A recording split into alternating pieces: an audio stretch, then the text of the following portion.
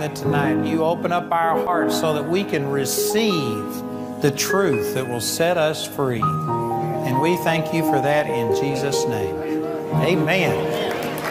Well, how many of you are hungry for more of God? How many of you want to see God move and do something new? Well, I'm going to pop your bubble. I just tricked you. Look over here in the 6th chapter of the book of John. Jesus was talking to the scribes and the Pharisees, and well, actually these people right here had seen him multiply the food, and then they came and wanted to make him king. And they were saying all these things, and Jesus knew that they weren't seeking him with a pure heart. They were seeking him because they got their belly full, and they wanted somebody around who could always fill their belly. They weren't seeking him properly. And so he told them, he says, you need to eat the bread that comes down from heaven, which if you eat it, you'll eat it and you'll never die. And they said, Lord, evermore give us this bread. And then in John chapter 6, verse 35, Jesus said unto them, I am the bread of life. He that cometh to me shall never hunger, and he that believeth on me shall never thirst. Now, the vast majority of you just said that you were hungry for more of God.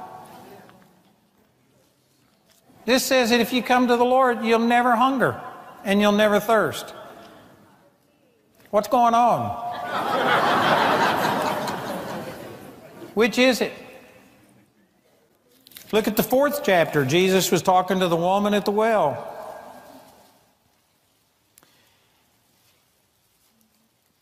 And Jesus offered her water, and she says, you don't have anything to draw with. The well's deep. How are you going to get any water? And Jesus said this to her in John chapter 4 and verse 13, and said, whosoever drinketh of this water shall thirst again, but whosoever drinketh of the water that I give him shall never thirst, but the water that I shall give him shall be in him a well of water springing up unto everlasting life. This is another verse that says that if you have drunk of the Lord, you should never thirst. And yet everybody says they're hungry, they're thirsty for God. You know, I will admit this, that words mean different things to different people. Okay?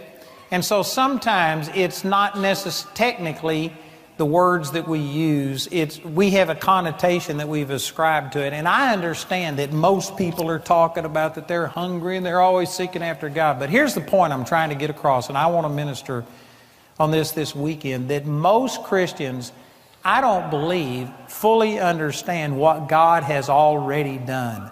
They evaluate what God has done by what they see and what they feel. And if they don't see and feel everything the way they want it to be, then what they do is go to the Lord and start saying, oh God, move. Oh God, we ask you to pour out your Spirit. God, we ask you to move and send a revival. And we plead with God to do all of these things as if God hasn't done it. One of the greatest things that I've learned in my life that has totally revolutionized my relationship with the Lord is to recognize that anything I need in the physical, it's already been done. I don't need God to move. I don't need a new touch from God. God has already done everything. And if I'm thirsty, if I'm hungry, it's not because God shut the spigot off. It's because I quit drinking from the spigot. Amen.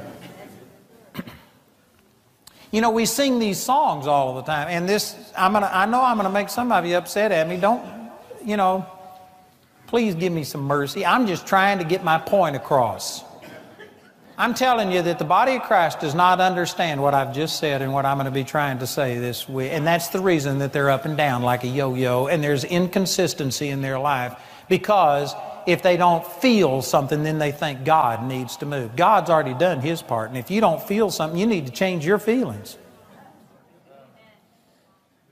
You need to pull your thumb out of your mouth and grow up and start standing on what the Word of God says and quit going by how you feel. Amen. So anyway, be merciful to me, but I'm just trying to get my point across that this is not well understood in the body of Christ. But there's this song about I'm desperate for you. This is the air I breathe. This is my daily bread. Did you know that's wonderful to think that God is like the air you breathe? You can't live without Him. It's wonderful to think that God's Word is like bread and you can't live without it. Those things are great. But when you say, I'm desperate for you, that is terrible. That is terrible. I go to a church that has desperation conferences and desperation band. It's terrible. Let me read you a definition of desperate. I just got this out of the dictionary tonight. It means reckless or violent because of despair. Nearly hopeless, grave, extreme, great, desperate need. Nearly hopeless. That should not be characteristic of a Christian in any area of your life after you get born again. Amen. There shouldn't be desperation. You shouldn't be desperate. You shouldn't be nearly hopeless. You shouldn't be grave. It shouldn't be crisis. God has already provided everything. If He's truly like the air you breathe, are you desperate for air? You are completely dependent upon air. You can't live without it. But you know what? If a person came up and said, would you please pray for me? I'm desperate for air. I'd just say, breathe. Amen. Wouldn't pray for him. I'd just say, breathe. Man, if they're saying, oh, I'm so hungry, and yet they're sitting in front of a huge, huge banquet, and they've got everything they could ever want, and they're just talking about how hungry they are, I'd just push their face down in the food and say, eat. Quit talking about it and eat. You know what? If you're discouraged, if things don't go good, instead of going to the Lord and saying, oh God, please encourage me, and oh God, help me to have joy and peace and get me encouraged in all of these things. It's totally wrong to approach God that way. You are implying when you go to the Lord and say, oh God, touch me and just give me a new, fresh touch of the Lord. You're implying that God is the one who cut the spigot off, and it's God that's caused you to dry up. And so you go and you beseech God and ask God to pour out His Spirit. I want you to know God poured out His Spirit on the day of Pentecost 2,000 years ago. He has never taken it back. The whole way that the body of Christ is approaching things and asking God to send revival is absolutely wrong. Amen. Am I saying that I'm against revival? No, I'm all for revival, but I'm against the way that it's being taught. You don't get 100,000, 200,000 people to plead and to beg God and ask God to pour out His Spirit. God has already poured out His Spirit. It's on the inside of every born-again believer. And if you want revival, then what you need to do is build yourself up. Take the Word of God. Renew your mind. Take a step of faith. Go out and start laying hands on the sick and see them recover. See somebody raised from the dead, and you'll have all the revival that you can handle. But see, the body of Christ, instead of taking authority, is putting it off on God. And we come together and we have song services and we do things trying to get God to move. And we pray these stupid prayers about, oh God, we ask you to come and be with us tonight. That's a stupid prayer. He said, I'll never leave you nor forsake you. And yet we say, oh God, come and be with us. You know, if God could be upset, I believe God would be upset. I believe God punched Jesus and say, didn't you tell them that you'd never leave them nor forsake them, that lo, I'm with them all? Did you not tell those people that? Because we just pray about, oh God, please come and be with us. Why would you pray something like that when He says, I'll never leave you? When 2 or 3 are gathered together in my midst, in my name, there am I in the midst of them. Why do you ask God to come when He says, I'm always there? You know why? Because nobody jumped a pew. Nobody's fallen out on the floor yet. You don't have a goosebump up and down your spine. And because you can't see or feel Him, well, then that's proof that He's not here. And so you want something to happen. And then we have the revivalist. I just got through holding some meetings with some revivalists, and you know what? I had a great time with them. They really love God. They're good people, but they just spend their whole time begging God and asking God to come and asking God to move. And they're waiting on God to do something. God's waiting on us to do something.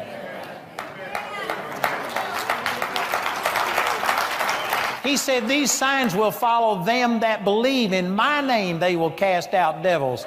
And yet, instead of us doing what God told us to do, we go into our prayer closet, and there are people, some of you will really dislike me because of this, but you know what? That's one of the nice things about it. As you get older, you just don't give a rip. Amen. But there's some of you that you're just called to intercession, and all you do is stay in your closet and pray all of the time. And you wouldn't witness to a person if your life depended on it. You wouldn't lay hands on them. You wouldn't cast the devil at you. You wouldn't pray for somebody to be healed. You're just called to intercede. There is no such thing as a ministry of just you interceding. There's no examples of it in Scripture. You know, a lot of the revivalists, they have people that have sent over 20-something thousand people to Ephesus, and they met in Ephesus, and they refused to allow them to witness to anybody because you could get in trouble over there in Turkey and in those areas. And so they wouldn't let you witness, but they would prayer walk, and they would just pray and walk, and then they got together in the Colosseum in Ephesus and tore down Diana of the Ephesians and said that they've broken this power. Diana of the Ephesians was broken 2,000 years ago when Paul got in and preached the gospel, and as people heard the truth, they got set free, and Demetrius and other people said, our whole profession is falling apart because people are forsaking the worship of Diana. And Paul didn't have a single intercessor. He didn't have a single person walk the streets and pray. He preached the gospel. The gospel is the power that sets people free. But our whole church culture today has come around to where now we pray and put it all back on God. Oh God, move and change this nation. This nation is the way it is because the body of Christ is not taking a stand and not acting on the Word of God.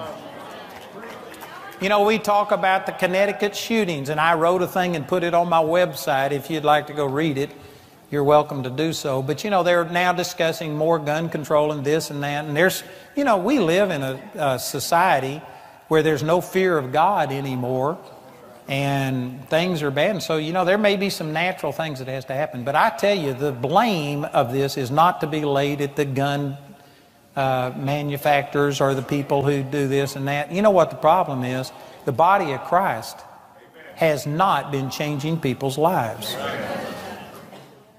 And you can sit here and talk about the election and the way that our country is going, but it was John Adams, the second president of the United States, who said democracy is totally unfit for anybody but a moral people. He says if America ever ceases to be moral, democracy will destroy America. And that's what we see happening. America is immoral. America has gotten to where they don't care about abortion. They don't care about killing over 53 million babies. They don't care about a lot of things, but they will just sit there, and if somebody is going to promise them to give them free medicine, free this, free that, they'll vote for them. They don't care. And you know what? The fault lies at the church's feet, because we've been in our prayer closet praying, saying, oh God, move, oh God, send revival, and yet you won't talk to the people at your work. You won't talk to your family because somebody might roll their eyes at you, and that would be just too much persecution for you to endure, that somebody rolled their eyes at you and thought, oh, they're a religious fanatic. It's the gospel that's going to set people free. And I'm telling you, you don't need to wait on God. Well, I'm going to say a lot of things, and I'll spend the rest of this weekend trying to talk my way out of this and explain it.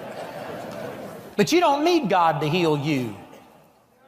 God has already healed you. He's placed on the inside of every born-again believer the same power that raised Jesus from the dead. The Lord told us in a number of places, Mark chapter 9, Matthew chapter 10, He said, you heal the sick, cleanse the lepers, raise the dead, cast out devils. Freely you've received, now freely give. God gave you a command to heal the sick, and yet the average Christian would no more stand there and command healing. What they will do is say, oh God, we are nothing. We have nothing. We can do nothing, but we know that you can do anything. Lord, would you please stretch forth your hand? Would you move? Would you send your healing power? Would you rend the heavens and come down? Would you do something? And we put it all off on God. It's not up to God whether you get healed. It's up to you whether you take the authority that God has given you and believe that He's put that power in you. And the Bible says you resist the devil and he will flee from you. It says in Mark chapter 11 verse 23, whosoever will say unto this mountain, be thou removed, be thou cast into the sea, and shall not doubt in his heart, but shall believe that those things which he saith will come to pass, he will have whatsoever he says. It says you have to say to your mountain. And yet the average Christian will not say to their problem. They won't say, cancer, you're dead. Cancer, leave my body. Sickness, get out of my body. Instead, oh God, I'm asking you, I'm waiting on you. Lord, please stretch forth your hand. That's a chicken prayer. It's real simple. You take no responsibility whatsoever, and, well, I'm waiting on God. You aren't waiting on God. God has already moved. God's already done it.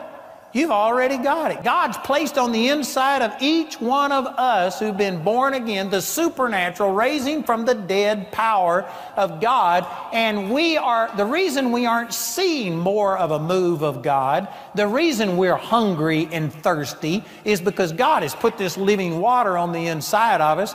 But if we don't feel it, you wake up and you know what? Maybe you didn't sleep good last night. So you start the day bad and you just start feeling bad. And instead of knowing how to turn on the power and draw out what's on the inside, we just default to God.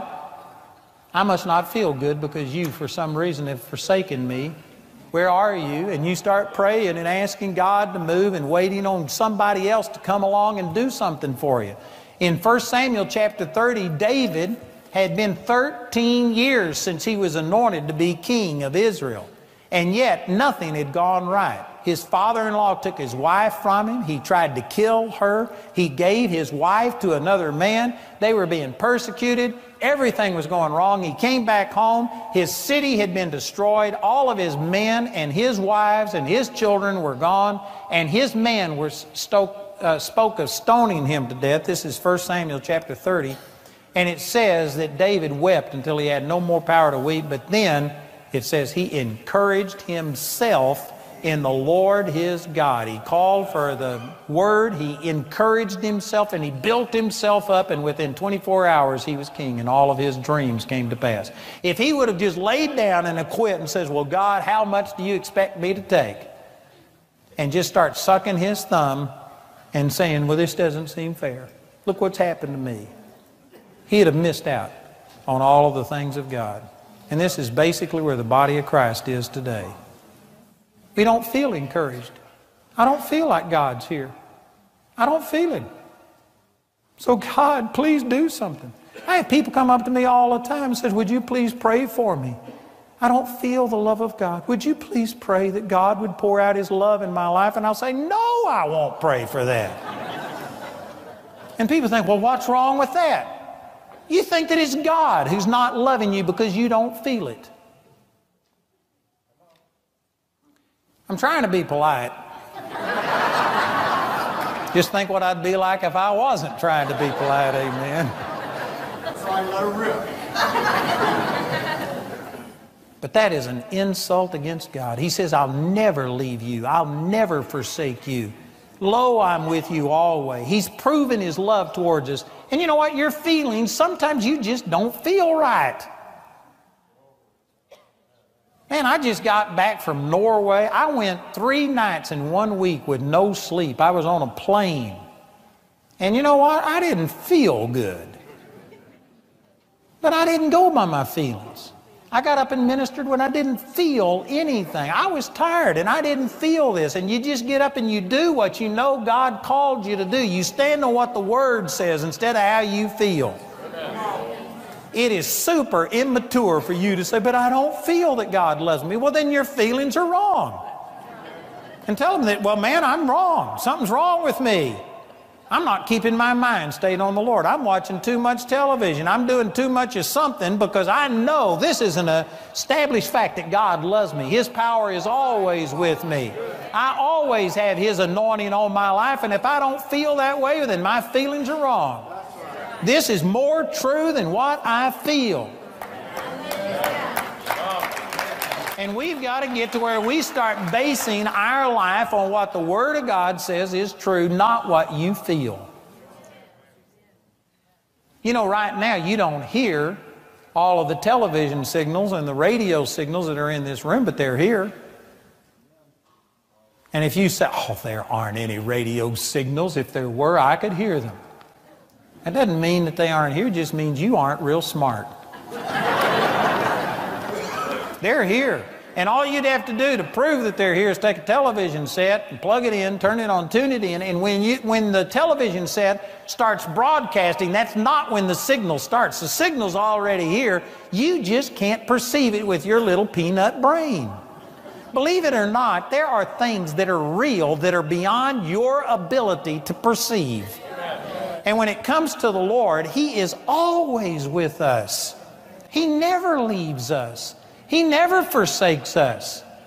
Now, you can either go to the Word of God and let the Word paint a picture of that, and you can encourage yourself and keep yourself mindful of it and receive benefit of it, or you can just live in the natural world, and because you don't see Him with your physical eyes, because you don't have a goosebump going up and down your spine, you can sit there and say, God isn't within 100 miles of this place. Completely contrary to what the Word says, that where 2 or 3 are gathered together, there I am in the midst. We pray, and you know, when I go into churches, it's not unusual to have them get me in a back room and they want to pray for me before I get out to minister. And I usually don't say anything because I'm so polite. But I want to say, look, if you don't think I'm anointed and we're 5 minutes away from the service and you're out here praying for me now, I said, why in the world did you ever ask me to come in the first place? Jesus stood in front of the hometown in Nazareth and He says, the Spirit of the Lord is upon me, for He has anointed me to preach the gospel to the poor. It says in 2 Corinthians chapter 1, it says, He that hath anointed us is God. The truth is, if you're called to do something, I'm called to minister the Word, I'm always anointed. I don't ever pray and ask God to anoint me. I don't have a group of intercessors that pray that God would be with me and help me and do these things. And I know some of you think that's totally wrong, but I'm seeing better results than most people. We're seeing lots of people's lives change. We're seeing awesome things happen because God wants to change you and to touch you more than I want to. And all I've got to do is put myself in agreement with Him and receive what He's already done, not beg Him to do something. I had a woman come to me one time and she said, would you please pray with me? I've been praying for my husband for 20 years and he hadn't gotten saved yet. Maybe God would hear your prayers. And I said, I will not pray with you. And she says, well, why not? And I said, because you're imputing iniquity to God. You're saying it's God that hasn't saved your husband. If God wanted to, He could get him saved. And you've been praying, it hadn't worked for you, so you think God will work, He'll respond to me somehow or another. I said, you are in a sense saying that you are more concerned about your husband than God is. I said, God wants your husband saved much more than you've ever thought about wanting your husband saved. And if he's not saved, it's not because God hasn't got His arms stretched out to him, it's because your husband is rejecting it. I said, now you can take your authority and you can bind the devil. You can pray labors to come across his path. You can pray that the Word will come back to his remembrance, John 14:26. There's a lot of things that you can do and pray, but to pray as if God hasn't saved him yet, oh God, please move and save him. I said, that's imputing iniquity to God. You're impugning His character and you wonder why you aren't seeing any results. It's quiet in this Presbyterian church. If I hadn't stepped on your toes yet, I don't know, you've been liberated. Most people, I've said something already that's upset you, but I tell you, the body of Christ is just constantly trying to get God to do something that He's already done. It's not up to God to heal you, to get you happy, delivered, encouraged, built up. God's already done His part. The Holy Spirit has been sent. People will pray and say, oh, come, Holy Spirit, come, Holy Spirit. You know, they sing these songs. Like one of them is out of Psalms chapter 51. David said, take not your Holy Spirit away from me. Create in me a clean heart and take not your Holy Spirit away from me. And we sing that song in the modern day church. Did you know it was appropriate for David to pray that because he wasn't a born-again man? The Holy Spirit did come and go upon people, and it was appropriate for them to pray and say, take not your Holy Spirit from us. But it's not right for you because He said, I'll never leave you. I'll send you another comforter who will abide with you forever. And for you to pray and say, oh God, just come send the Holy Spirit. It's like slapping Him in the face saying, I don't trust what you said. It's not true. You don't stay with me. Well, why do you feel that way? Well, I don't have a goosebump. I haven't felt anything. And so the Holy Spirit must not be here. Brothers and sisters, that's what the Bible calls carnal. Most people get really offended when you use the word carnal to describe them because they think that means you're a God hater or you're an evil person, you're a very ungodly person. The word carnal just means of the five senses is what it literally means. The Greek word sarx, S-A-R-X, it means the flesh as stripped of skin. When you say chili con carne, did you know the word carne is the same? It comes from the same root word as carnal. It means meat, chili with meat. Chili con carne. When you're talking about being carnal, you're talking about being a meathead. You're talking about just going by your senses. You don't see God, and so He must not be here because if He was here, I could see Him. If He was here, I could feel Him. If I was anointed, I could feel it. If I was really anointed of God, if I could lay hands on the sick and see them recover, then I'd have a goosebump. I could feel the virtue of God flow through me, and on and on and on it goes. Every time you get into a revivalist mentality, you will emphasize all of the feelings, all of the things. And don't misunderstand me, I'm not against feelings. I have feelings, believe it or not. I've had things happen with me that I don't tell a lot of people about because if I did, people would make a doctrine out of it and think that to be anointed, you had to have this kind of feeling and stuff. So I don't tell people a lot of the things. But I feel stuff. I feel the joy of the Lord. I have goosebumps go up and down my spine. I can feel virtue flow out of me. There are some people I prayed for tonight, and sometimes I'll say something just to try and help quicken a person's faith. But I feel virtue go out of me. And if I feel it, that's wonderful. I'm not against feelings. I don't try and deny feelings. I don't try and decrease feelings, but I go by the Word. And if what I feel and see does not match up with the Word of God, then forget my feelings. I don't know sometimes why I feel what I feel. I hadn't figured it all out yet. And I just really don't care. Some of the greatest miracles I've ever seen happened when I felt nothing. David and I went up and prayed for a woman in Chicago, and this woman had seen me on television 1 week before. Her family brought her. She was in a wheelchair. She had cancer, and she was so far gone that she was on all this pain medication and stuff, and she was just skin and bones, and she was in this wheelchair. She couldn't even stay awake. I'd try and talk to her, and she'd start to talk, and she'd fall asleep. And she was out of it, and her family brought her. They hadn't listened to the Word. They didn't know anything about healing. There was no way for me to solicit a response from her because she was doped up. And so I didn't know what to do. I just kneeled down and prayed a prayer.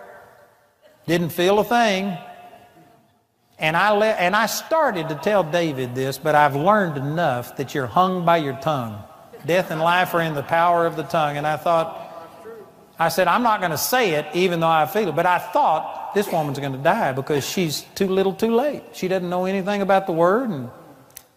And nobody there was believing God. They were just wishing and hoping and praying. And so I started to tell David, I said, man, this lady's going to die. But I didn't say anything. And anyway, it was either 2 or 3 months later, and we were in Houston, and a woman comes and jumps up on this platform. She says, remember me? And I said, nope, I don't. And she says, I'm the woman in Chicago that was in the hotel room. You came and prayed for me. And boy, my jaw nearly hit the floor. That woman was miraculously healed. And you know what? I didn't feel a thing. And I've learned enough to keep my mouth shut and not go by what I feel and not empower your feelings by speaking things. The 6th chapter of Matthew, Jesus said, take no thought saying, what shall we eat? What shall we drink? Wherewith shall we be clothed? I'm taking a little bit of liberty with this, but you'll remember this if you'll pay attention. This is the way you take a thought, is by saying it. He said, take no thought saying, what shall we eat? Just don't say it. Kenneth Hagin used to say, you can't keep a bird from flying over your head, but you can keep him from landing on your hair and making a nest. You can't necessarily keep a thought of doubt and unbelief from coming, but you know what? You can certainly keep it from dominating you if you quit saying it, if you quit speaking it out your mouth. You empower things when you speak it. There's times that I don't feel anything. There's some times that I've ministered and I've gone home and thought, man, I hope somebody got something out of that, but I didn't get a thing out of it. And you know what? I'll have people come up nearly every time and say, man, that changed my life. God spoke to me and I've just learned it. Praise God. God can do things beyond my feelings. Brothers and sisters, we're just super carnal. We're going by our sense knowledge. And I'm trying to get across, and this is what I've spent a long time introducing this tonight, but I'm trying to get across that God has already done everything. If you need encouragement and joy, it's already on the inside of you. The fruit of the Spirit, Galatians 5:22, is love, joy, peace, long-suffering, gentleness, goodness, faith, meekness, and temperance. That's what's in your spirit, and it's there 24 hours a day, 7 days a week.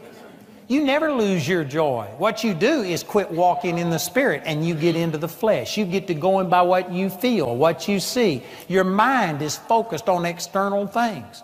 And I saw a bumper sticker that says, if you aren't depressed, you aren't paying attention. And you know what? If all you're looking at is in the natural realm, that's true. But if you look in the spiritual realm, if you look in the Word of God, and if you learn to see who you are in Christ, there is zero reason for you to be depressed and discouraged. I mean, even if you die. I prayed with some people over here tonight that were supposed to be dead, and if God didn't heal them tonight, they'll be dead. Somebody says, well, that's a reason to be depressed. Why? Paul said, for me to live is Christ and to die is gain. We sing the songs, when we all get to heaven, what a day that'll be. And then the doctor tells you you're going and you cry. You know what? If you were spiritually minded, I don't care if you're facing death. You could rejoice and say, I know it's God's will for me to be well. He's put this power on the inside of me. I'm resisting the devil. He's fleeing from me. I'm going to be well and rub the devil's nose in it. But if for some reason I didn't receive what he's already done, I'm going to die and be with the Lord. And you could still rejoice. There is zero reason for you to be discouraged over anything. Amen. I know some of you don't believe that. Look over here in Ephesians chapter 1. Ephesians is a great book, and this book is written from the viewpoint that I'm trying to get across here tonight. The book of Ephesians is radically different than the body of Christ in the way that we're doing things today. He starts off, and I'm not going to read the first and second verses because I've preached an hour and a half on those before. I'm going to skip right to verse 3, and it says, Blessed be the God and Father of our Lord Jesus Christ, who hath blessed us with all spiritual blessings in heavenly places in Christ Jesus. This says He has already blessed you. How many times do you ask God to bless you? Why are you asking God to do something that the Bible says He's already blessed you with all spiritual blessings? And the Amplified Bible says all spiritual and earthly blessings. Some people take this, all spiritual blessings and say it's in some type of an ethereal realm and it's not reality and we really don't have it. This is just old King James for saying God's already blessed you. He hath already blessed you with everything. You've already got it. Why are you asking God to bless you if the Bible says you're already blessed? Why are you asking God to heal you if the Bible says you're already healed? People say, because I'm sick. Well, I better stick with this or I'll get off the subject. So anyway, I'll deal with that before this weekend's out. But this says He's already blessed you. You're already blessed. It's in heavenly places. You know where that is? That's not up there. That's right here. Heaven moved on the inside of you. You'll hear people pray this prayer and say, oh God, rend the heavens and come down. That's Isaiah chapter 64, somewhere right around there. Rend the heavens and come down. God, we ask you to just send your power. And people think, what's wrong with that? He rent the heavens and He came down through Jesus and He has never left. Jesus is here in this room with us tonight. Jesus is in every born-again believer. And for you to say, rend the heavens and come down, is in a sense denying that He's already done it. It was appropriate for Isaiah to pray that. It's inappropriate for us. It was appropriate for people in the Old Testament to pray for a double portion. If you've been around Pentecostalism, they'll have double portion night. Everybody come up here and you're going to get a double portion of the Spirit. That was appropriate for Elisha and Elijah because they only had a small portion of the Spirit. But every born-again believer who's received the baptism of the Holy Ghost has the fullness of the Godhead dwelling in you bodily. You're already blessed. You can't get twice as much from God. You can't get twice the anointing. You can't get twice as much faith. You could start using twice as much faith, maybe 100 times more faith. You could start using more anointing. You can increase how much you operate in it, but you can't get God to give you any more. The truth is, the fullness of the Godhead dwells in you bodily. Colossians chapter 2. Keep your finger right here in Ephesians and look over in Colossians, just a couple of books over. And in Colossians chapter 2,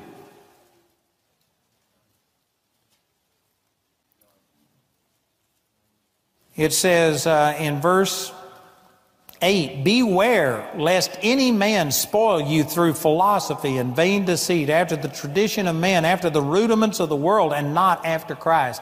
Brothers and sisters, this has happened in our church culture today.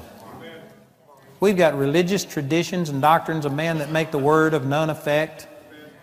We aren't believing what the Word says, and we've been spoiled.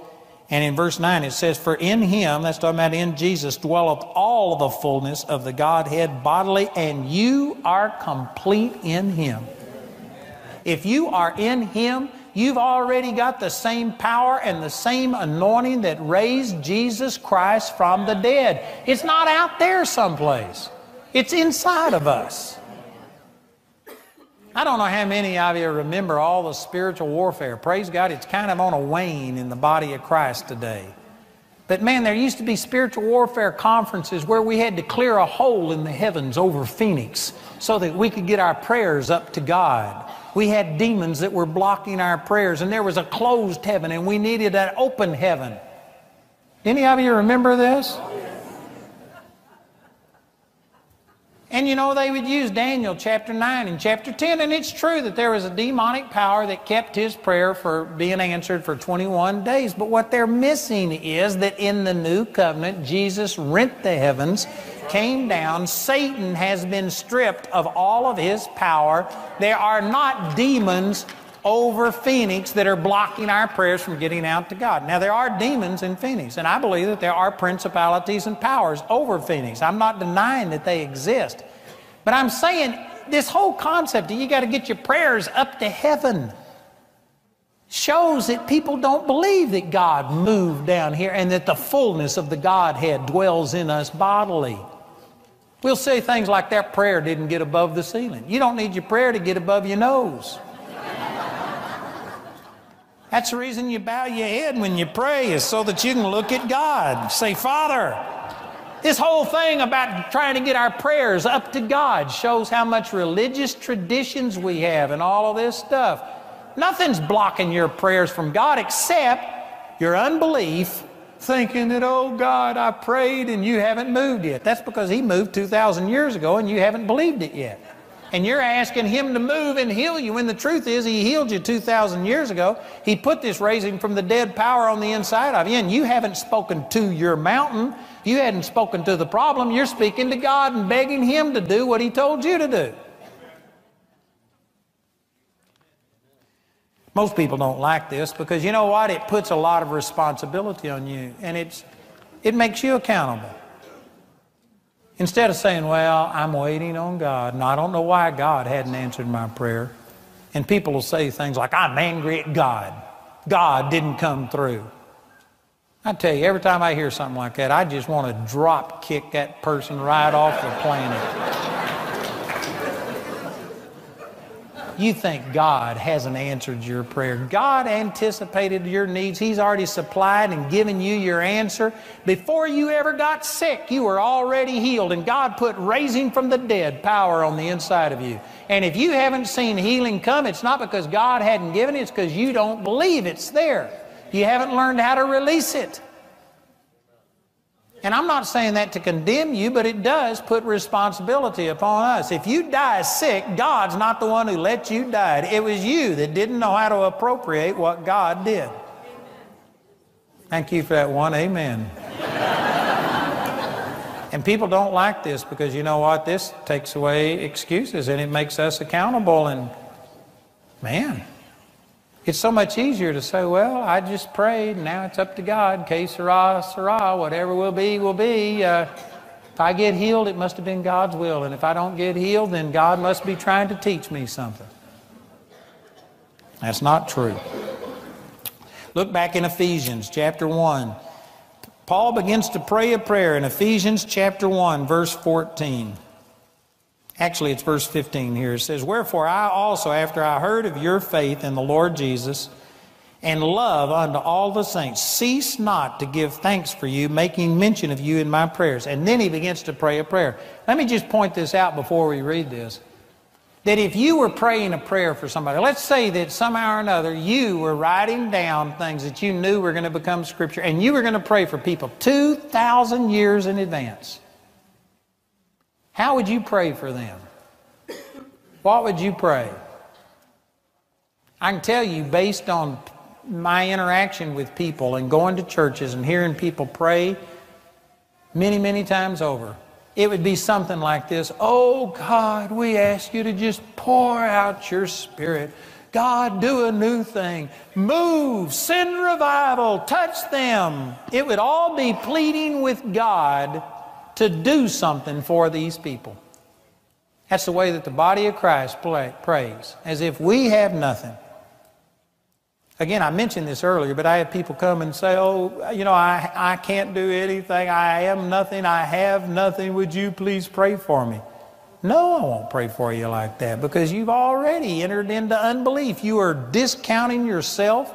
You're speaking that you are nobody, you have no power, and that you're just begging and pleading and hoping maybe I can do something for you. You're just baptized in unbelief. What I'll do is try and talk to you and show you who you are in Christ. We don't need to plead and say, oh God, send revival, and oh God, pour out your Spirit, and oh God, move, and oh God, touch this person, and oh God, save them. And you know, everything I'm criticizing tonight, I've done it. And so I'm not trying to be hard on anybody. I'm just trying to get my point across. But when I first got really turned on to the Lord, I started studying revival. I heard people talk about revival, and I started all-night prayer meetings. And I remember one time praying, and we prayed all night long. We would pray 10 hours a lick, pleading with God to pour out His Spirit. And I remember hearing myself say this. I said, God, if you love the people of Arlington, Texas, half as much as I do, we'd have revival. When I said that, I thought, something's wrong here. But really, that's what most intercessors do. They think God, if it wasn't for their great intercession, He'd let everybody go to hell. Nobody would get healed. Nothing would happen. God doesn't care. It's us, and we make God move. We're telling God, turn from your fierce wrath and repent. That's what Moses said in Exodus chapter 32, and it was appropriate for Moses because Jesus hadn't come and satisfied the wrath of God. But it's inappropriate for us to pray that way today. Jesus has ended God's wrath against us. God has already provided everything. God's power is already on the inside of you. If you don't see God's power moving in your life, it's not time for you to beg and plead with God. It's time for you to renew your mind and begin to take the power and the authority that God has given you and resist that thing. Speak against it. Fight. And the devil will flee from you. You have power. God has given you raising from the dead power. That's what he goes on to say. His prayer here is totally different than the way most of us would pray about, oh God, move. Oh God, pour out your Spirit. Instead, he's saying, God, show them what they have. Show them what you've already done. Open up their eyes. Help them to see what they've already got. It's a totally different approach than what the body of Christ has taken today. The body of Christ believes God can do anything. He has done nothing, but He could do it if we would just pray and beg and plead hard enough. I'm here to tell you that God's already done His part. If you need to get saved tonight, God doesn't have to go to the cross and die for you. He did it 2,000 years ago. He's already paid for your sins. Your sins are paid for. Your sins are forgiven. If you need to get saved tonight, you don't need to ask God, oh God, would you please die for me? Would you please forgive my sins? All you got to do is reach out and receive what was done for you 2,000 years ago. Healing is the exact same thing. If you need to be healed, He's already healed you, and He's already placed on the inside of every one of you raising from the dead power. And if you need to be healed, all you got to do is believe and release what's on the inside of you instead of trying to get God to do something that He hasn't done. It is so much easier to get something that you already have than it is to go get something that you don't have. If you've already got it, you may not know exactly how to get it or how to lay your hand on it, but if you know you've got it, you'll keep searching, you'll do something, and you'll see it come to pass. But if you don't really believe you've already got it, then you'll give token effort, and then when things don't work out, you'll wonder why God hasn't moved. It's not God that hasn't moved. It's us that doesn't know how to believe God. So here's Paul's prayer for the Ephesians. In verse 17, that the God of our Lord Jesus Christ, the Father of glory, may give unto you the spirit of wisdom and revelation in the knowledge of Him. If you go back to the first part of this chapter, you'll find out that He's already abounded towards us in wisdom. So actually, He's already given us wisdom. We just have to appropriate it. It's all there. We just have to stir it up and activate it. And then he says in verse 18, the eyes of your understanding being enlightened, that you may know what is the hope of His calling and what the riches of the glory of His inheritance in the saints. His inheritance is in the saints. It's not out there. If you had to replace, if for some reason or another what you have in Christ when you get born again could be stolen or evaporate, and if it had to be replaced, it would bankrupt heaven to replace what's on the inside of you. The glory of God indwells every born-again believer. The riches of the glory of His inheritance is in the saints. What is inside of us right here makes what's in heaven pale in comparison. The glory of God is in us. It's not out there someplace. It's in us. And then he says in verse 19, and what is the exceeding greatness of His power to usward who believe, according to, the word according to means to the proportion of or to the degree of the working of His mighty power which He wrought in Christ when He raised him from the dead, and set him at his own right hand in the heavenly places, far above all principality and power and might and dominion and every name that is named, not only in this world but also in the world to come, and has given us all of his power. And we are his body. All of this is under our feet. This says that he's praying that God would open up our eyes to help us see the exceeding greatness of his power towards us, the same power that he used when he raised Jesus Christ from the dead. You have raising from the dead power on the inside of you. And yet the average Christian approaches their problem as if we are nothing, we have nothing, we can do nothing. Oh God, we are nothing. Would you please move? That is a total disrespect for everything that Jesus accomplished, everything that he said that he placed on the inside of you. Somebody says, well, even Jesus said in John chapter 15, verse 4, that without me you can do nothing. Well, I agree with that. I agree that without Jesus I can do nothing. But what I'm saying is I am not without Jesus. He never leaves me nor forsakes me. And for me to just stand here and say, I am nothing and I can do nothing, period, and not qualify it and say, in my flesh, in my natural self, I can't do anything, but in my spirit, I can do all things through Christ. For me to just say I can do nothing is an absolute lie and a denial of who I am in Christ Jesus. Brothers and sisters, we have been given the same power that raised Jesus Christ from the dead. That ought to be enough for your hangnail. That ought to be enough for your headache. That ought to be enough for the little piddling things that people are just feeling like is overwhelming them and coming against them. I'm telling you, one of the reasons we don't see the power of God manifest is because we don't really believe that God has already done it. We believe we've got to do something to get him to move. But God gave you his power. And if you aren't seeing the power of God manifest, it's not because God hasn't moved, it's because you haven't moved. You haven't moved in faith. You haven't taken your authority. You're still talking to God about your problem instead of speaking to your mountain and commanding it to be removed and be cast into the sea. You have to resist the devil. You have to take authority and speak against this thing. Amen. I'm preaching better than you're listening.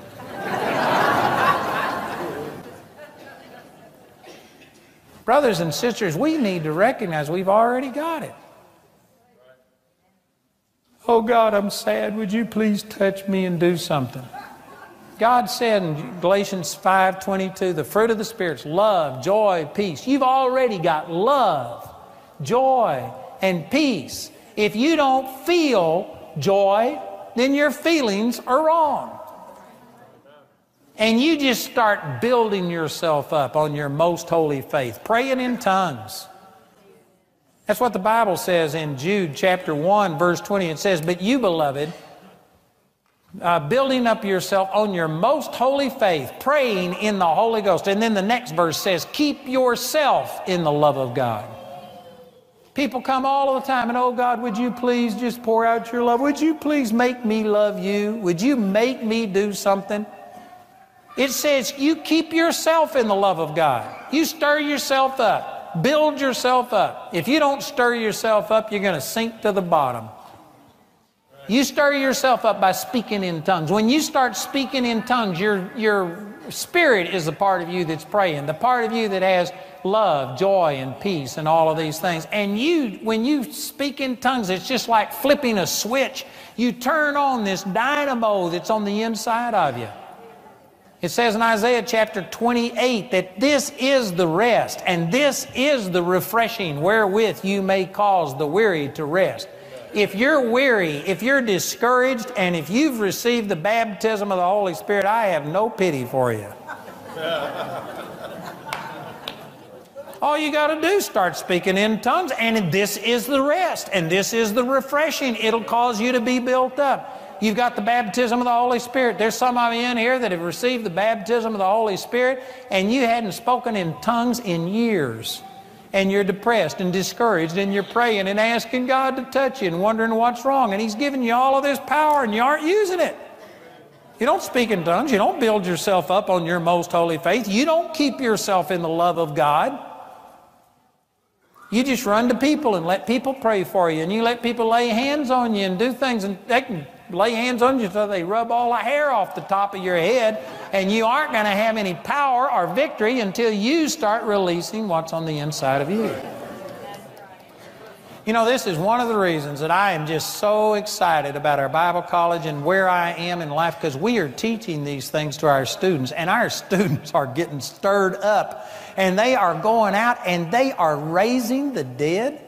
Did you know we've got now, I forget, but we've got at least 3 or 4 of our Bible college directors that have raised people from the dead. I was joking and telling them, I said, it's going to have to be one of the requirements to be a Bible college director. You got to raise people from the dead.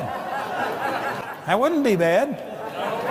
But you know what? It's so exciting to see people that come in and they get hold of this and they go out and they start fighting and resisting and taking their authority, and they're seeing the power of God, and we're seeing nations changed. I mean, nations are being changed. I won't take the time. I probably shouldn't. I won't take the time. I'll talk about it a long time. But I've got a chance to change an entire nation. We have met with the president and the first lady, and we're seeing an entire nation change. Millions of people change because of people that have got hold of this truth, and they're going out, and we're seeing miracles and miracles and miracles happen. I'm telling you, brothers and sisters, it's not time for us to plead with God more, to get another 100,000 people to agree and pray. If one person in here got hold of what I'm trying to say, and if you realized you had the raising from the dead power on the inside of you, and if you got hold of that truth and wouldn't let go of it, and I can guarantee you Satan will try and make you let go of this. He'll try and choke this out of you. But if you got hold of this and nurtured it and renewed your mind and started walking in the power of the Holy Spirit, you would have all of the revival you could handle. You would see transformation. You would see miracle upon miracle. It doesn't take 100,000 people. It just takes one person filled with the power of the Holy Ghost to see some things happen. And I tell you, brothers and sisters, we've got it. God's done more for us than what we've ever appropriated. Most of us are living a very, very sub-normal Christian life. And we're begging God to do things that He's already done.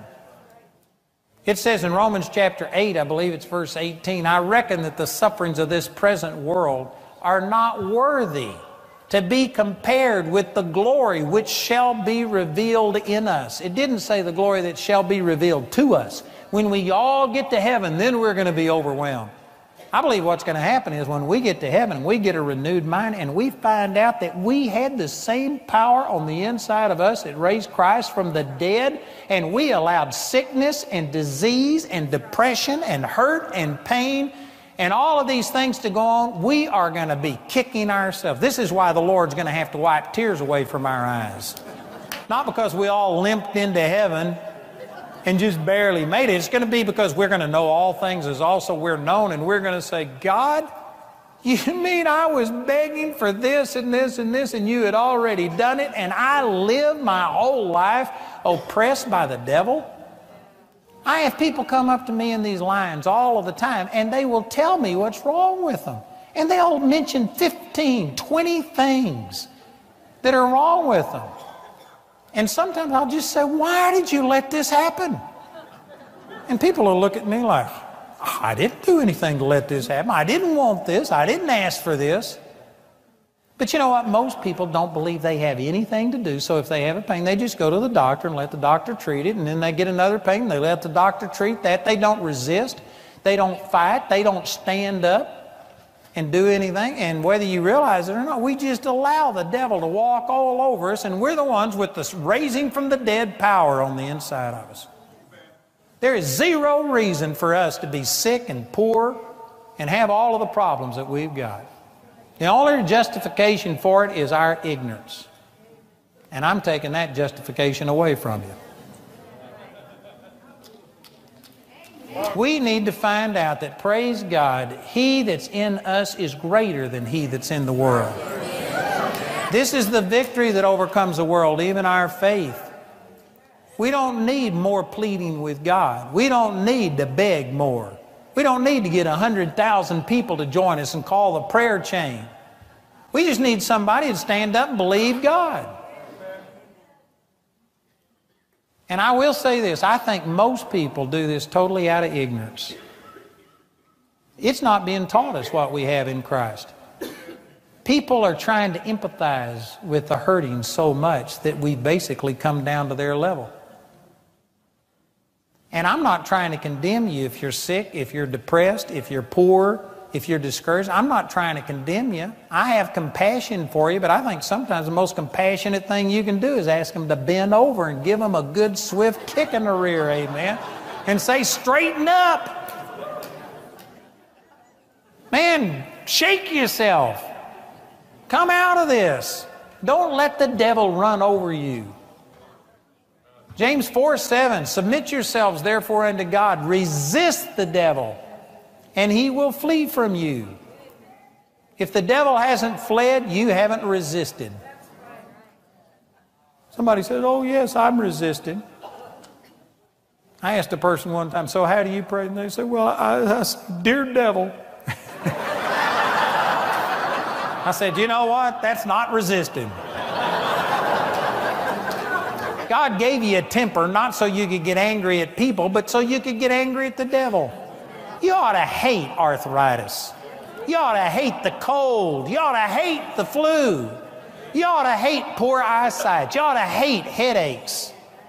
You ought to hate these things and not put up with it. And yet it's amazing to me how people just give in to this stuff. Well, but I'm only human. Well, I'm not.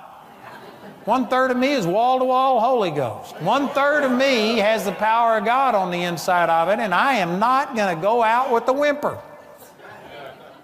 Moses was 120 years old, and his natural force wasn't abated, nor his eyesight dim. And if he could do that under the old covenant, I ought to at least be able to do that good under the new covenant. Amen?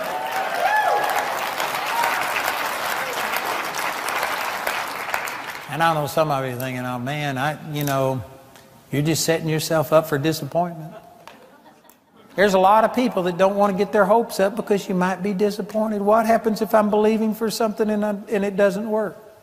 And so rather than run the risk of being disappointed, you just live a life of mediocrity and sickness and pain and hurt and failure and just settle for nothing. I guarantee you, I'd rather run the risk of being disappointed. There's a lot of people that are shooting at nothing and hitting it every time. I'd rather shoot at the stars and if I miss, land on the moon than to shoot at nothing and hit it every time. Brothers and sisters, it's kind of strange the way I approached all of this tonight, but I just did it. Amen. So anyway, I'll try and be more organized with the rest of this and I'll try and do better, but sometimes you just need to give a scatter shot and hit everything instead of a rifle shot and hit the bullseye. And so tonight I want to encourage you that God has done more for you. There is no reason for us to be defeated and discouraged. There is no reason for us to be oppressed by the devil. There's no reason other than the fact that people are perishing for a lack of knowledge. I'm trying to raise your sights and let you recognize that God wants you to live a victorious life. And He's given you everything it takes. The only thing missing is our trust and belief in what God said He's done. And we're going by what we see. We're looking around at other people and thinking, well, everybody seems to be as miserable as I am, so this must be the way that it is.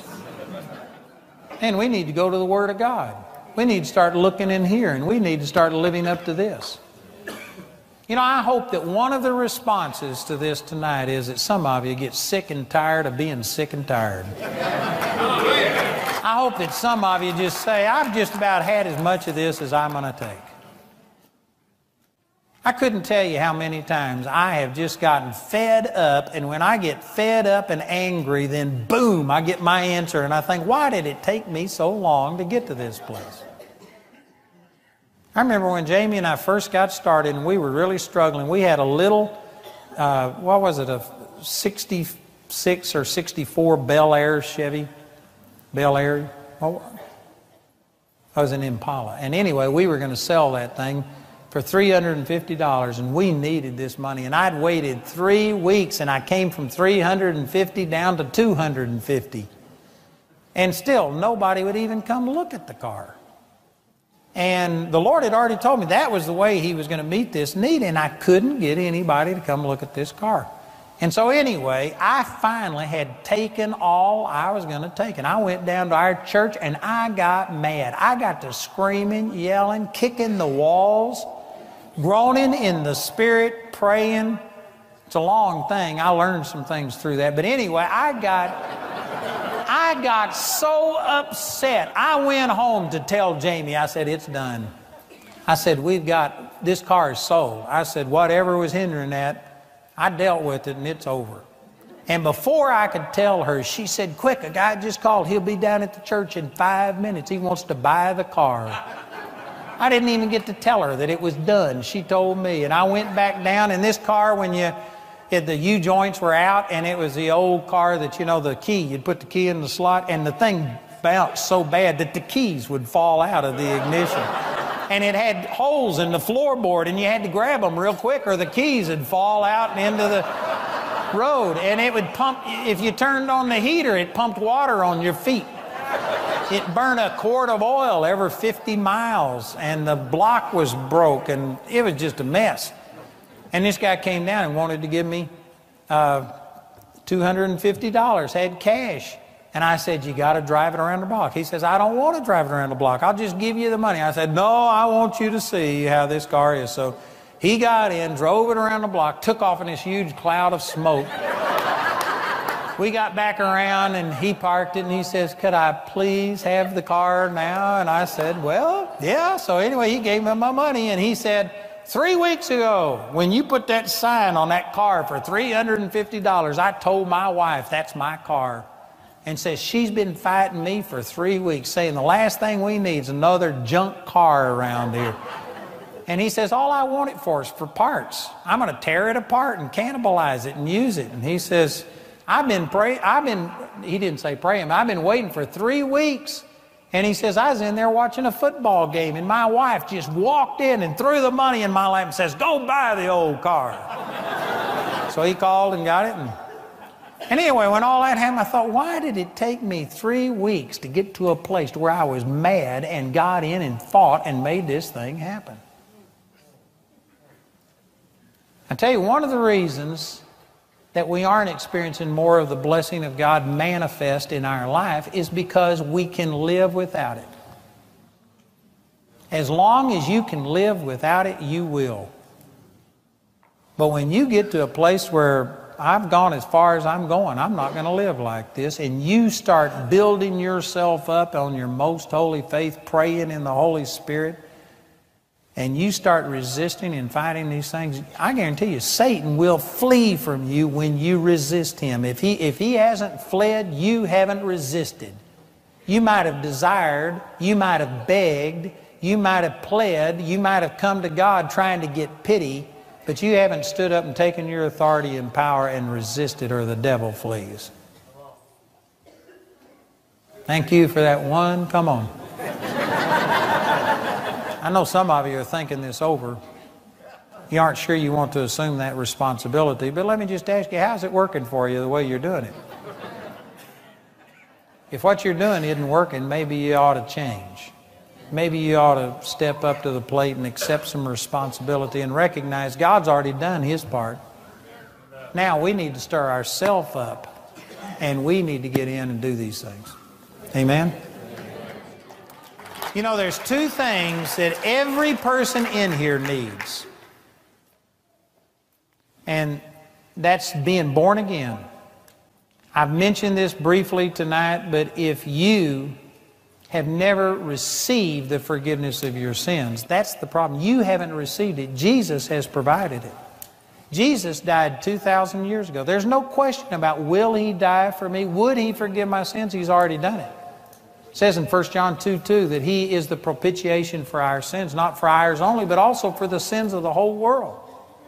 He's already died for your sins. He's already supplied salvation. You don't have to ask God, will you save me? He's already done it. The question is, will you make Him your Lord? Will you bow the knee and receive what He's already done? Every person needs to receive salvation. If you haven't done that, you need to do it tonight. And maybe you're one of those that you believe that there's a God and you believe that He could forgive sins, but you just weren't sure that He would do it for you. He's already done it. There's no question about God. Will you receive it? If you haven't done that, you need to receive Jesus and make Him your Lord. And the second thing that every person needs is you need the baptism of the Holy Spirit. You need to speak in tongues. I talked just a little bit about that tonight, but you build yourself up on your most holy faith. This is the rest and this is the refreshing. When you speak in tongues, it just pushes you into a realm of faith that you don't get into otherwise. Your natural mind is going to tell you that this is just gibberish. I'm making this up. This couldn't be a language. And for you to persist and speak in tongues, you have to move into faith. It puts you on your most holy faith. Speaking in tongues is absolutely crazy to the natural mind. The only way you can speak in tongues is by faith. It just is a leap into faith. If you don't have this gift of speaking in tongues, if you haven't received the baptism of the Holy Spirit, you absolutely need to receive that. And I know that there's a lot of different opinions about this in the body of Christ. Some of you may think, well, I got all that when I got saved. I hadn't got time to talk about all that tonight, but let me just tell you that if you aren't speaking in tongues, there is more. And you need to receive this, and you need this ability to speak in tongues. It is powerful. It's changed my life. It's changed the life of every person who ever receives it. And I tell you, the things that I was talking about tonight, it's true that without Christ, you can do nothing. And the way that the Lord lives in us is through the Holy Spirit. And speaking in tongues, the gifts of the Holy Spirit is one of the ways that He releases His power. And if you don't have this gift of speaking in tongues, then you can do nothing. You don't have to have the Holy Spirit and speaking in tongues to go to heaven. You can go to heaven quicker without it. Because you aren't going to have any power. You'll die of something along the way. You can still go to heaven, but I tell you, if you want to walk in what I was talking about tonight, you must have the baptism of the Holy Spirit, which includes speaking in tongues. That's not all that there is to it, but that's one of the things, and you need that. Is there anybody in here who say, I need one or both of that? Either I need to receive my salvation and make Jesus my Lord, and or I need the baptism of the Holy Spirit and this gift of speaking in tongues. If that's you, I want you to raise your hand so that I can pray for you. Anybody else? Raise your hand all over the auditorium here. Praise the Lord.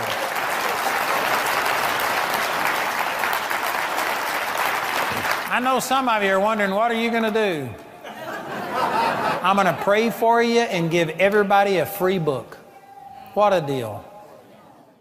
Man, I'm not taking anything from you. We just want to help you, and I'm promising you that you cannot operate in what I've talked about tonight unless you've made Jesus your Lord and received Him living in your heart and then received the baptism of the Holy Spirit. If you raised your hand, or if you were supposed to raise your hand but didn't do it, would you just get up out of your seat and come forward and let me pray with you right down here, and I want to help you to receive.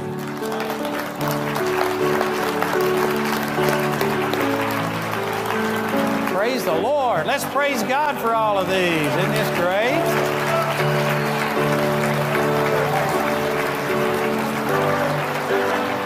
Face me. Hallelujah. God bless you. You ladies are going to receive tonight. Awesome. You know, if we could get you to kind of spread out all across the front, the reason for this is because we're going to have prayer ministers come stand behind you and lay hands on you, and if you spread out like this, it'll be easier for them to get to behind you. So instead of standing behind each other, stand beside each other along the front. Anybody else here that needs to come and receive? You know, I know in my heart that there's some of you who've seen me on television, and because I don't scream and shout and spit and act like a Pentecostal, many of you didn't realize I speak in tongues. You didn't know what kind of meeting you were coming to, and you may be scared about what's going to happen. But you know, the baptism of the Holy Spirit changed my life. And I can promise you, we aren't going to do anything weird. We're just going to pray with you. We're going to give you a book. If you aren't sure about the baptism of the Holy Spirit and speaking in tongues, then you need to come down here, because I am sure. I'm absolutely sure. I'm positive that you need this. It's a command in the Word of God, not to be drunk with wine, but to be filled with the Holy Spirit. If this is new to you, you know, you got nothing to lose and everything to gain. The worst thing that could possibly happen is that you come down here and we pray for you and give you a free book and you go back the same as you were. But you know what? You got the potential of coming down here, and if you can believe and receive, you could receive the greatest thing that will have happened to you since you got born again. So there's no reason for you not to come. If you don't speak in tongues, you ought to be down here. Anybody else?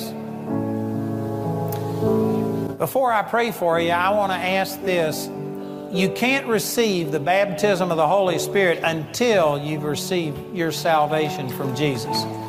So you must be born again first. Is there anybody down here who's not absolutely sure whether you're born again or not? If that's you, I need to pray with you first to receive your salvation, or you can't receive the Holy Spirit. The Bible says that Jesus is the one that gives the Holy Spirit. So you have to receive the giver before you receive the gift.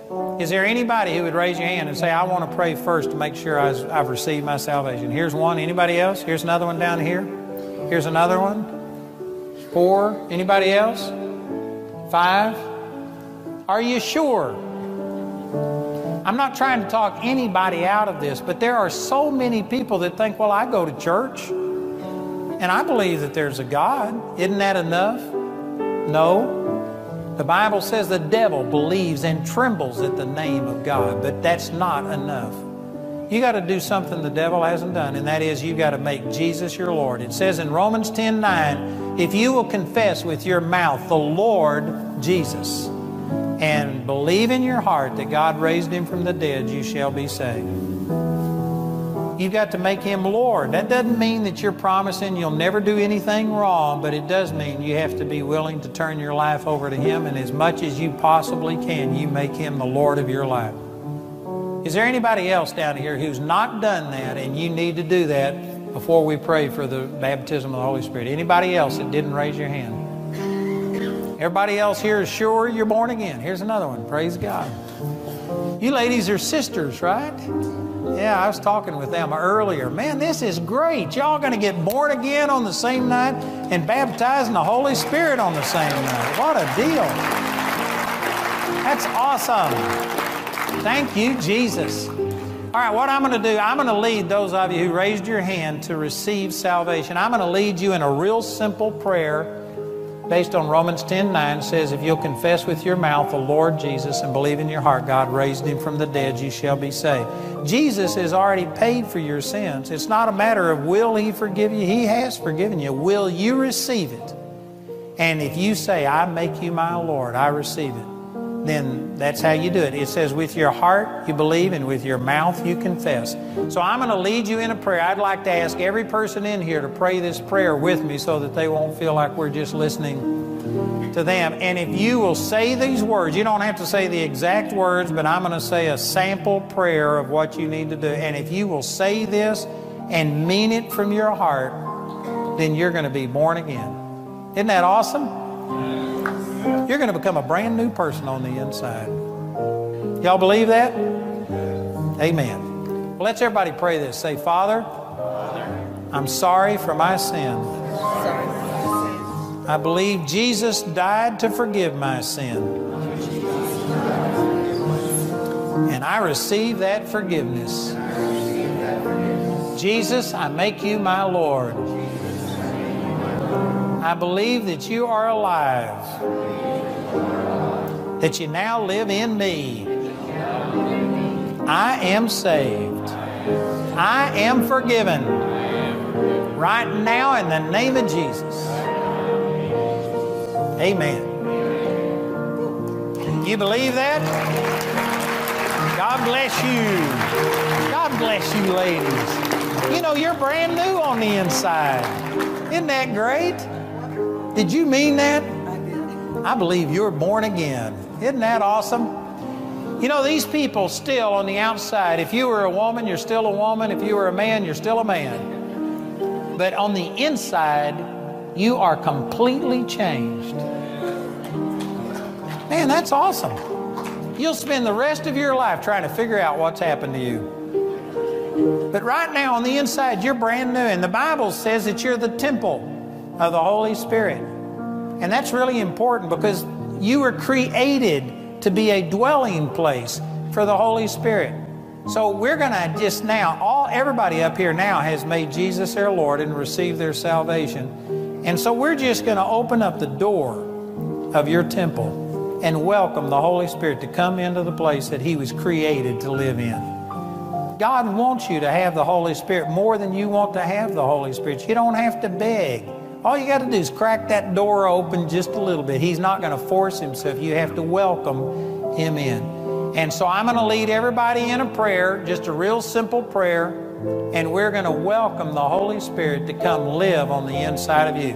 And then I'm going to ask our prayer ministers to come up here. They're going to stand behind you and they're going to lay hands on you because the Bible said that through the laying on of hands, the Holy Spirit was given. That's the way they did it in the Bible. They would pray for a person and lay their hands on it, and the Holy Spirit can actually be released through a person. So all of these people behind you already have the baptism of the Holy Spirit, and after we pray, they're going to lay hands on you and release this power of the Holy Spirit to come into you. And then after they lay hands on you, not right now, but after they lay hands on you, I want you to quit asking God for the Holy Spirit and instead thank Him that He did what He said He would do. It says in Luke chapter 13, or Luke 11:13, it says, if you being evil know how to give good gifts unto your children, how much more will the Heavenly Father give the Holy Spirit to those who ask?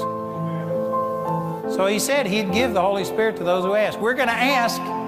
We're going to lay hands on you, and so after we do that, I want you to take a step of faith and just go to thanking Him that He did what He said, regardless of how you feel. Some people feel really dramatic things when they get the baptism of the Holy Spirit. If that happens to you, great. But when I received the baptism of the Holy Spirit, I didn't feel a thing. I just had to believe it. So I don't care how you feel. You just trust the Word's true. We're going to ask, and after they lay hands on you, I want you to start thanking God that He did what He promised He would do. And at that time, I want you to lift your hands like this, because the Bible says that when you lift up your hands, you bless the Lord. This blesses God. It's like when somebody sticks a gun in your back, and you go, I surrender, I yield. So I'm going to lead you in prayer. They're going to lay hands on you and release the power of the Holy Spirit, and then you're going to lift your hands and start thanking God that He gave you the Holy Spirit. And at that time, those who have the Holy Spirit, we're going to start praying in tongues and worshiping the Lord. And as we start worshiping the Lord, I want you to join in with us and start thanking Him in tongues. The Bible says when you speak in tongues, you are giving thanks unto God. And I know that you probably have a million other questions, and you say, well, how do you do this? What do you say? I've got a book that will teach you everything I know about it, but if you're ready, you can speak in tongues right now. The number one thing that I've experienced that hinders people from speaking in tongues immediately is that they think that the Holy Spirit's going to force you to speak in tongues. And so they just open their mouth and wait on the Holy Spirit to make it move. That's not how it works. It's very similar to the way I spoke tonight. I believe God spoke through me. I believe God inspired what I said, but if I would have prayed and said, oh God, speak through me, don't let it be me, you speak through me, and then I just opened my mouth and wait on the Holy Spirit to make it talk, nothing would have been said. I spoke, but I believe I spoke under the inspiration of the Holy Spirit. That's the way speaking in tongues is. You have to speak. The Holy Spirit doesn't force you to speak. You speak, and by faith believe that the Holy Spirit inspires it. And at first it's new, and you'll question and say, is this really God? But if you'll just keep doing it, and my book will explain this, the Lord will confirm it to you, and you'll realize that this is the Holy Spirit inspiring it, and it'll be powerful. But you're just going to have to take a step of faith and believe that God is speaking through you. Okay? If you don't know what to say, you can try and say what you hear the person behind you saying, but that's their tongue, and your tongue will be different. It won't be the same as anybody else's, but it'll get you talking. And when it comes out different, just keep talking. Okay? Y'all ready? Are you going to speak in tongues? The Bible says believers will speak in new tongues. I want you to say, I'm a believer, and I will speak in tongues. Father, I thank you for all of these. Thank you for these that receive their salvation. We know that you've already provided it, and tonight they made you their Lord and they received it. So we thank you that they are the temple of the Lord. All of us down here are the temple of the Holy Spirit. And so we open up the doors of our temple. Holy Spirit, we welcome you. We want your power. We want the gift of speaking in tongues. We want all of this to operate in us. And so we open up our heart tonight and welcome you. Come, Holy Spirit. We receive this gift of the Holy Spirit right now in Jesus' name. We lay hands on you in Jesus' name and say, receive the Holy Spirit. We loose this power to flow through you right now in Jesus' name.